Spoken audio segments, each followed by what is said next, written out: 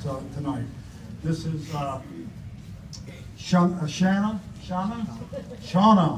Bodkin. And I was a school teacher.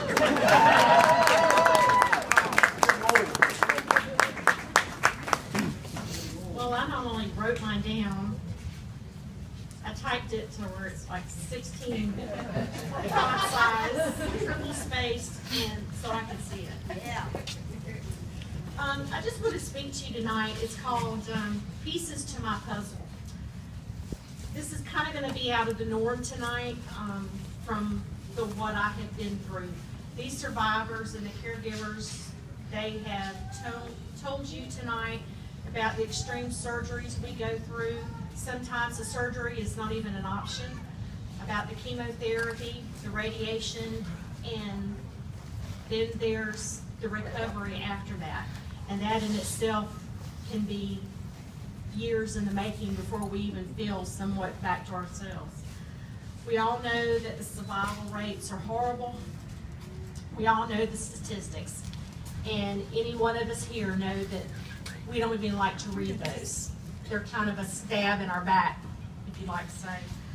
I really despise these. So tonight, I want to share with you how these statistics can be turned around. I want to show you how important it is to focus on positive influences around us that can make this journey one of hope. How we all are connected in everybody's life. There are 5 pieces to my puzzle tonight, and they have played an amazing role during this time of pancreatic cancer. The first one, Amy. If you wouldn't mind coming up and putting the first one up. This is for all the caregivers at Mayo. And this could be any of our caregivers, any from Baptist, St. Vincent's here tonight, or from any institution you've received your treatment. They truly took it seriously when I was not feeling well. For 2.5 years, I had my symptoms overlooked. And it was not until I went to Mayo, and at that time they were having these commercials where, you know, find your answer at Mayo. Well, I found my answer. They wasted no time in getting me diagnosed and scheduled me for the surgery that absolutely saved my life. They came up with an ambitious but balanced plan for chemo and radiation that I could live with and survive. I was guided to Mayo for a reason. These caregivers are 100% professional, but they are also 100% compassionate. They did whatever it took to come up with the best possible outcome. And I stand before you today cancer-free.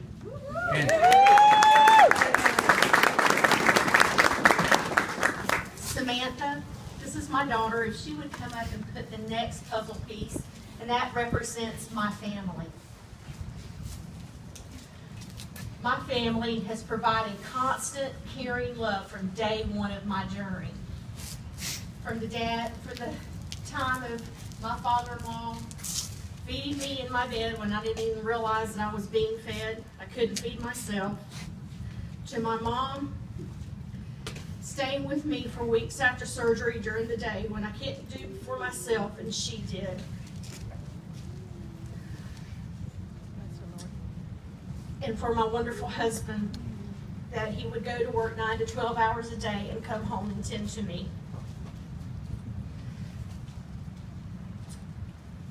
When I was too weak to help myself, there they all were. Even for the unglamorous personal care parts, they were there. My cancer created a new normal for my family, and I have always been the problem solver, the 1-2 they go to.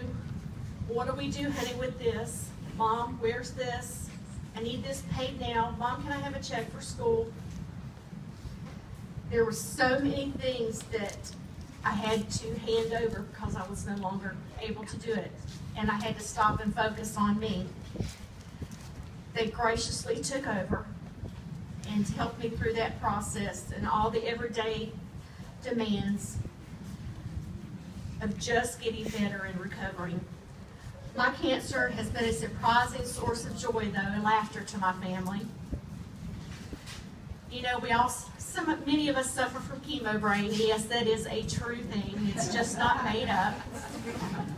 Those times, even I've caught myself now mispronouncing words, or standing, seeing the word in my head, but nothing comes out. And it's just not only a senior moment when you get up out of your chair and you think, why did I even get up?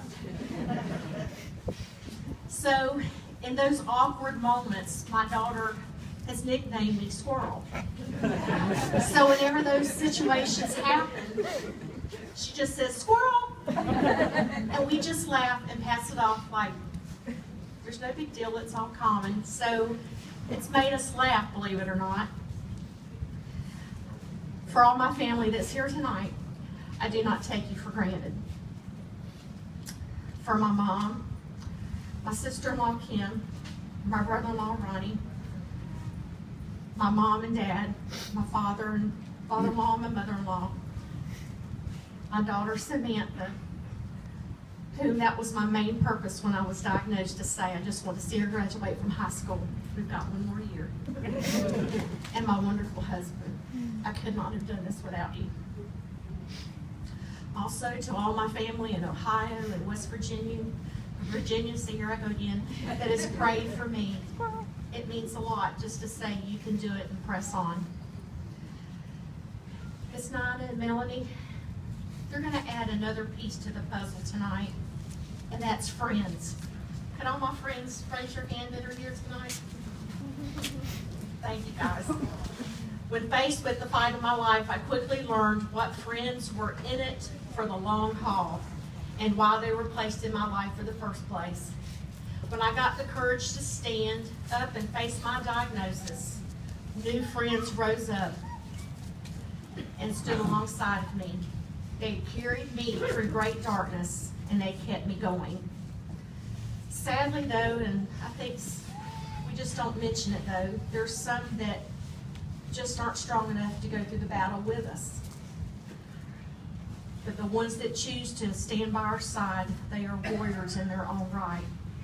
I've always appreciated the big things that have been done for me, but you know what? My friends have shown me the little things that really make the difference. Providing meals, driving me to appointments, even taking notes for me when I couldn't absorb all the information coming at me. It turns out the little things are sometimes the biggest things of all. My friends have taken on a deeper meaning now. We laugh, we cry, and we pray together.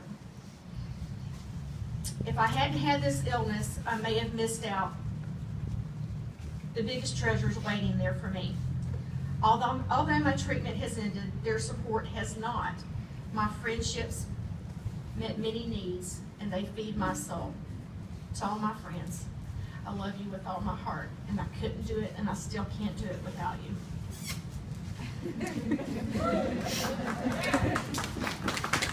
Angie, if you would come up. This represents the fourth piece of the puzzle, and that's the Pancan family, which I am new to.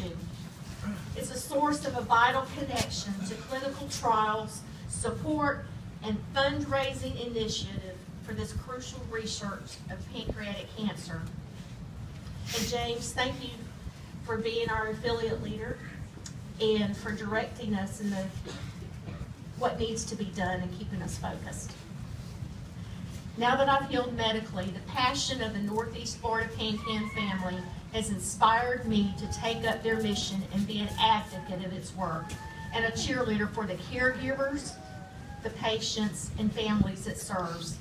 Events like this one tonight, Advocacy Day at Capitol Hill in June, and Purple Stride in September will show that we are not down for the count because of pancreatic cancer. Our fight has only just begun. We resolve to live each day to the fullest, without regrets, with our hearts set on waging hope, raising awareness, and finding a cure. So to all the Pancan family, thank you so much for your years of hard work and for allowing me just to step in now. The last piece of my puzzle has been in place since my battle began.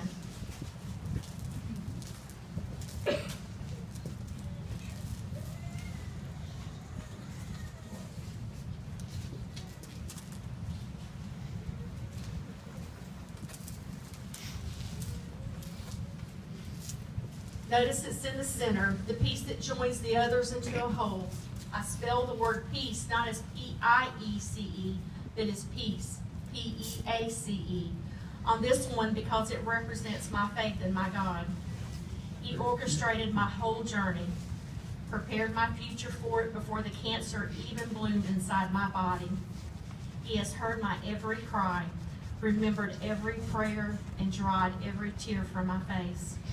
He has shown me his compassion and taught me that I must show it to others as well. He has lit my path so my heart would not fail, will not fail, and keeps me from all fear. He has shown me that there's life during and after this horrible fight. And yes, he even has given me laughter to share and given me dreams to pursue. And yes, he directed me to Pancan because he knew that not only would my Pancan family wage hope with me personally, but inspire me to reach out to others who are in the trenches of the same battle. He has sustained me, sustained my faith, and has made his presence ever real to me. From my diagnosis, through my surgery, having treatments, and even through recovery. When I felt utterly alone, he's drawn me even closer. He is faithful, and because of him, my puzzle is now complete. A piece may jiggle or get out of sorts every now and then, but all of the people these pieces represent have a specific place in my puzzle, and each one brings their own beauty to my life. Each one of you should have received a puzzle piece. When you came in, you were wondering, why is this weird lady giving me this? And she's not telling me why. Well, as you wear this puzzle piece or display it, let it be a conversation starter and tell someone about Pancan, who you're supporting and how they can help and how it affects you. Whether you are a cancer survivor, a family member, a caregiver or friend, or if you are mourning someone who has passed on, you are a priceless piece of someone's puzzle. We all bring something to the big picture when we unite for a common purpose. As you leave here tonight, leave knowing that you may be the very piece that someone is waiting for. Thank you.